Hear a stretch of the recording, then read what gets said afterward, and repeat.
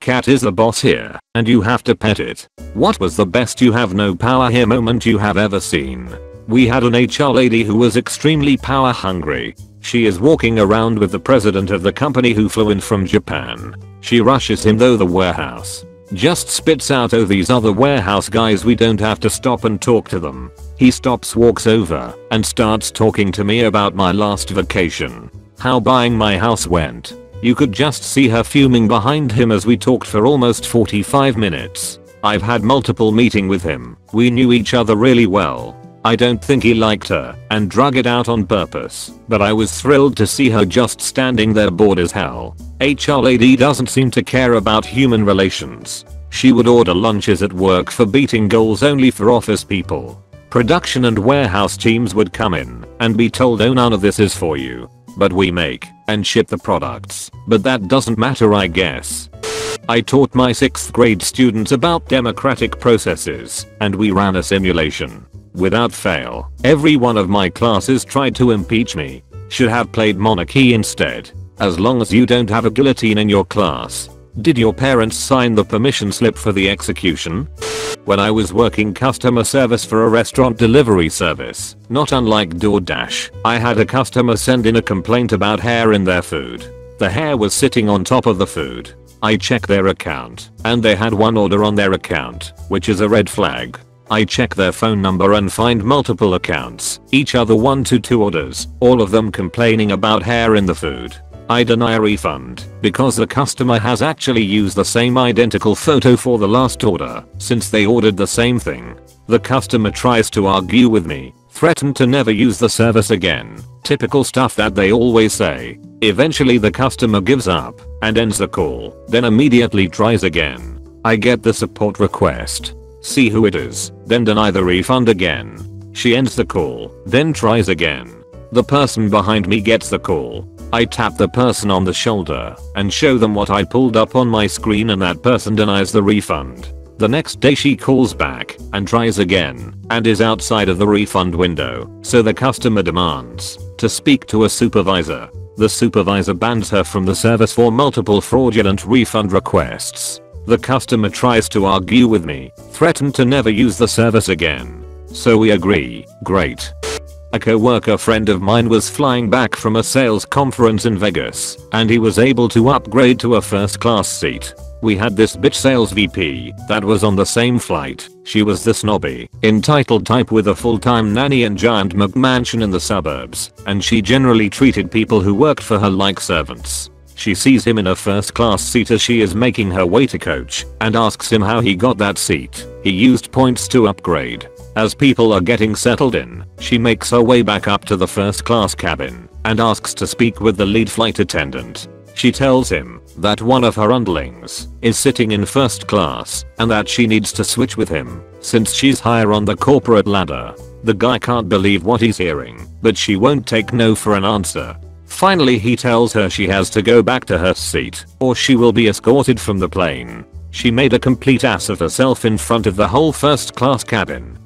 I had a rough childhood with a drug addict father. My mom struggled to make ends meet, and my first job was paying for the mortgage. After several months of working, again at my first job, I finally had some money to spend on myself and decided to get a computer and a decent internet connection. At the time, the best internet I could buy as part of a dish combo package. I bought a dish and brought it home to install on the house. During this time my dad was still living at home with us, but he was hardly there, and my parents had all but separated at that point. My dad promptly asked me what I was doing, putting a dish on his house. I'll let him know that I pay the mortgage now, and I make the decisions on what we do with the house. I was young, but it was a very empowering moment for me.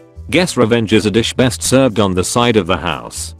One of my new employees came from a competitor who is, shall we say, not as put together as we are. Her former boss had actually called me to yell at me about poaching his consultants, which, in and of itself, is weird enough. However, a few weeks after she started, the dude rolled up to our office.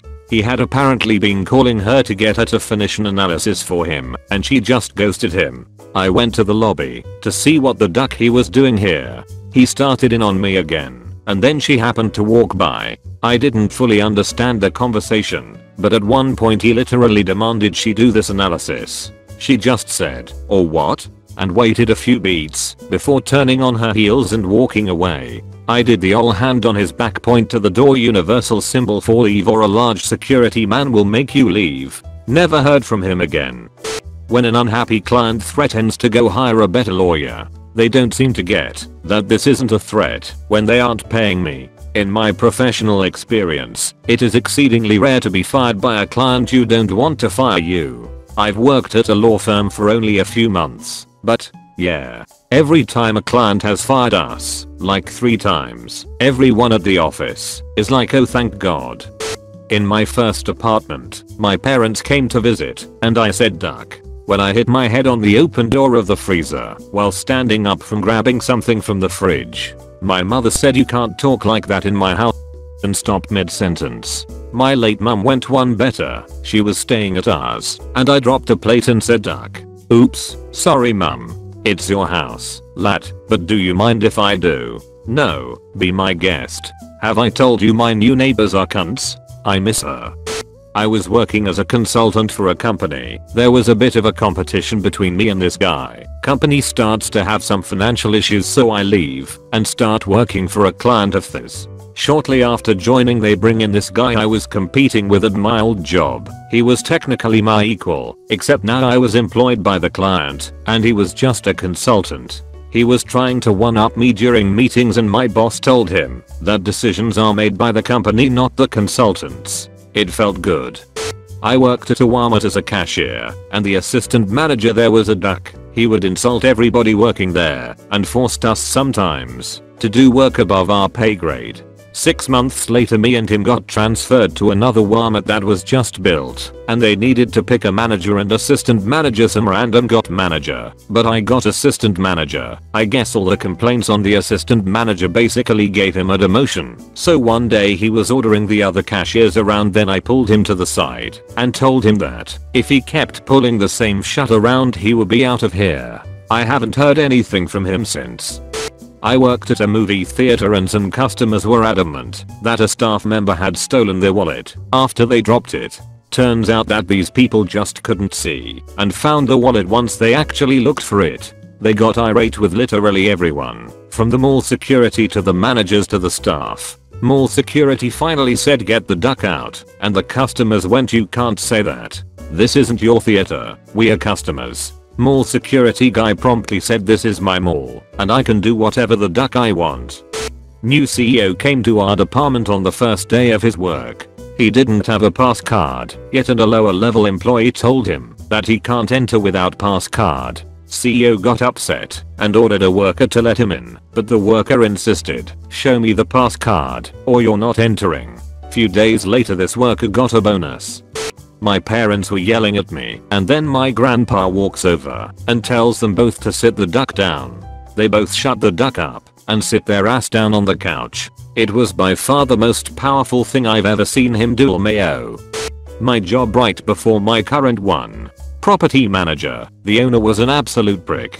He was heartless and rude and racist, and I loathed him. I hated every day going into that job, but I needed the money. I was applying daily to my dream company in hopes that eventually I'd be accepted. In the meantime, every time I complained or mentioned something to my supervisor I was told to shut up and get on with it. He was paying me too much to have opinions. 3 years after, we were a small office and the receptionist and assistant prop managers had quit. I finally got accepted into my dream company and happily put in my 2-week notice. In desperation, he offered me more money, a higher position, better benefits, which were laughable. When I said no, he asked why. I have never felt more gleeful than the moment of when I said I don't know. I'm not paid to have opinions here. That was a year ago, and even now the look on his stupid old face gives me joy to this day. New director. Decides admin should hold a meeting at noon MF in the nurses' lunchroom and bar them from entering during that time. Defines it in a group text as a quick win. My response, please help me to understand how this is beneficial to remove the nurses from their lunchroom during lunch break. No response. His peers and higher ups in on the text. He is then moved to the quality department. Screwed up in so many levels.